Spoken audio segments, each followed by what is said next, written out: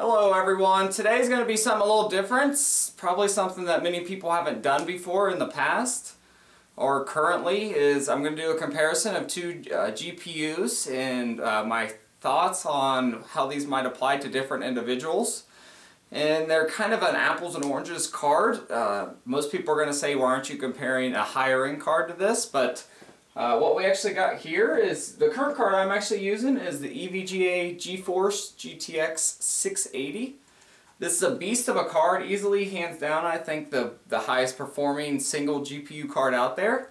The only issue that I find is that it runs hot, especially in my case where I don't really have a lot of airflow cooling. Most of my stuff's cooled through liquid cooling, but it's really expensive to get a backplate and water cool this. But that's the card we're going to compare to a card that I think for the price right now is hands down the best GPU, the high-end GPU that you can get. And that is the XFX Radeon HD 7950. And this is an excellent card. And the fact that it's $299 right now on Newegg, you can't beat that price right now. Hands down, it's the to me, even over the GTX 680 or 660 Ti that just came out, this is still, I think, hands down the better card, mainly due to the fact that this thing overclocks like a beast.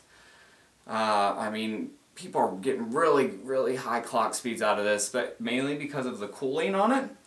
And I don't know if anyone's, it kind of has a stepped approach. You can see the heat sink runs all the way along there, so it has some great cooling features compared to my 680, which is a completely different design where it's basically a reference card and it just exhausts air, hot air through the back, and that's the only place. This one has two 90mm fans on it that are help cooling it.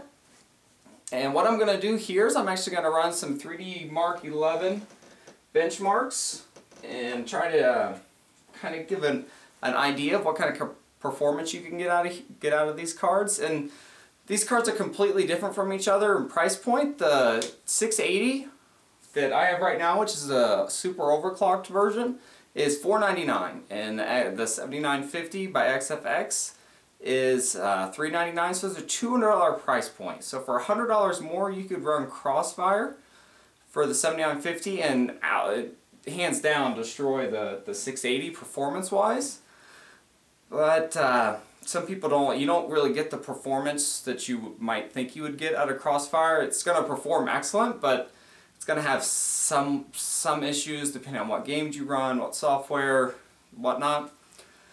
So what I'm going to do is I'm going to throw both these cards in, go into the 3D Mark 11 and see what kind of scores we get, temperatures, and I'll show you kind of my thoughts and why I wish I kind of would have went with the 7950.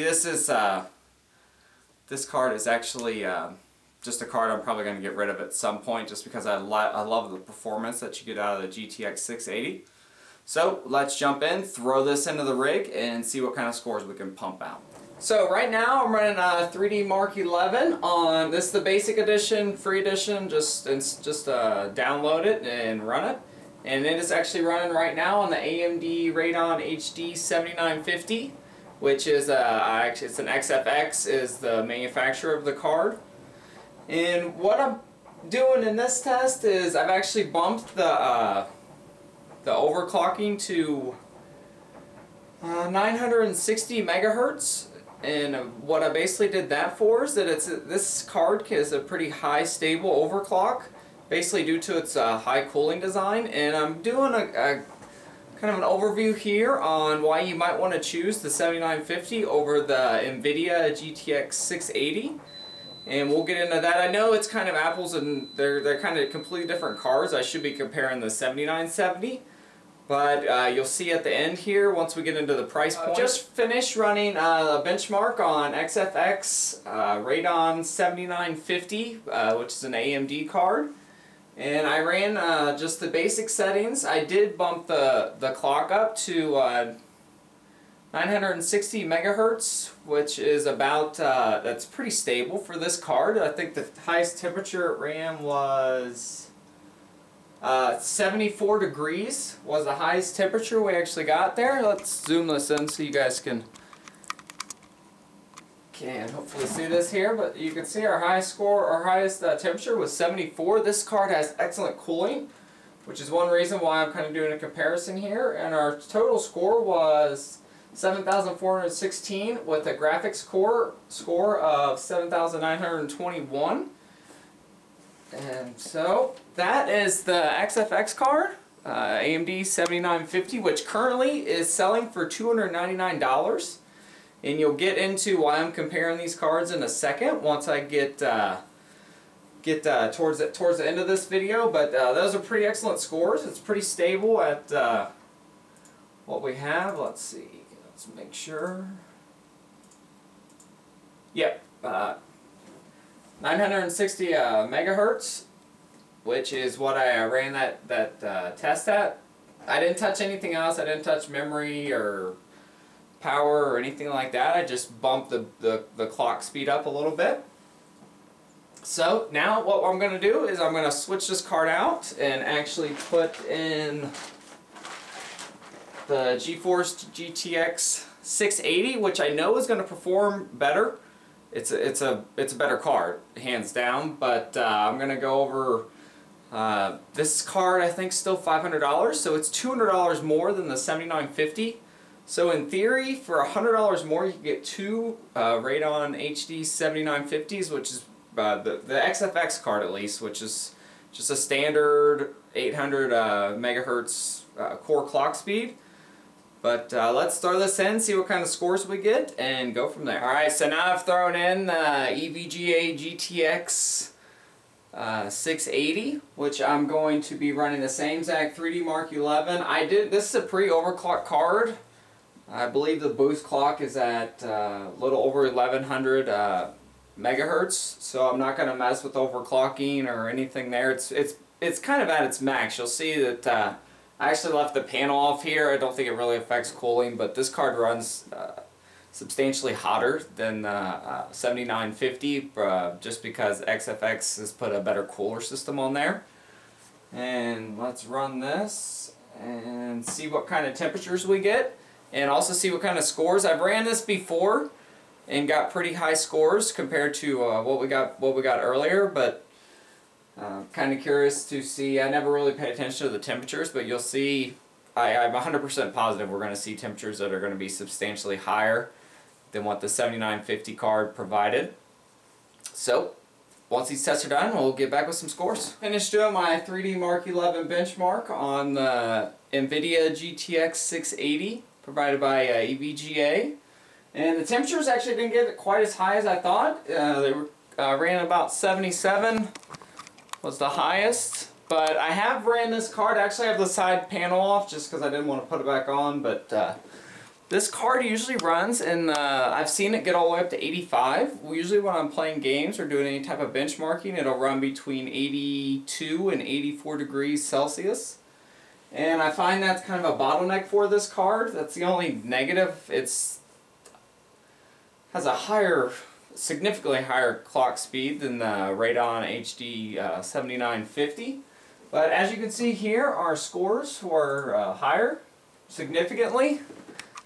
At least from my perspective, is that the 3D Mark score was 9,233 compared to our 7,416 that the AMD card provided, and our graphics score is right at about 10,000 in that range, and about 8,000 was what our AMD card ran. So as you can see here, there's a $200 price difference between these cards. So this is where you have to decide on, I wish I had another card to run SLI. If anyone's running two of these cards SLI, let me know so I can maybe further update things. But you can, for $100 more, you can get two cards that are going to have better cooling. They both have about the same warranty, but it is going to have better cooling, and you can run it in Crossfire and get significantly higher scores than what we got here. Probably by 3,000 or 4,000 at least. That's just a guess. But overall, if I had to do things over again, my case isn't really set up for adequate air cooling. I don't have very many fans. I try to keep dust out of there. As you can see, actually all the air is actually being intake up here through the bottom. And then it's exhausted up through the top, as you can see there. So that's just something to keep in mind. If I was like I said, if I was doing this over, for the price right now, $299 for the XFX 7950 is probably one of the best deals on a high-end GPU that's out right now.